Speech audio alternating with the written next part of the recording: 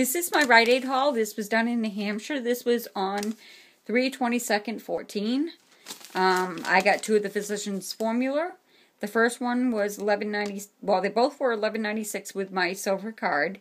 I had a buy one get one free, so it auto deducted $11.16, which made it 80 cents for the first one, and the second one rang up $11.16. I had 2 $5 off that were on them.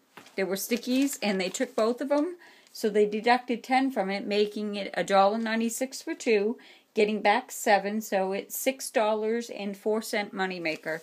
I got 2 of the Colgates. The Colgates are $3.99. Get back $1.50. Made it, and I had a printable for $1.50, making them 99 cents a piece. The toothbrushes are $2.39. I had a $1 coupon on it, making it $1.39. Get back 2, so 64 cents, I believe, for moneymaker. $2.39, take away $1 is $1.39. 61 cents a piece moneymaker. So out of pocket, my subtotal was 3 cents.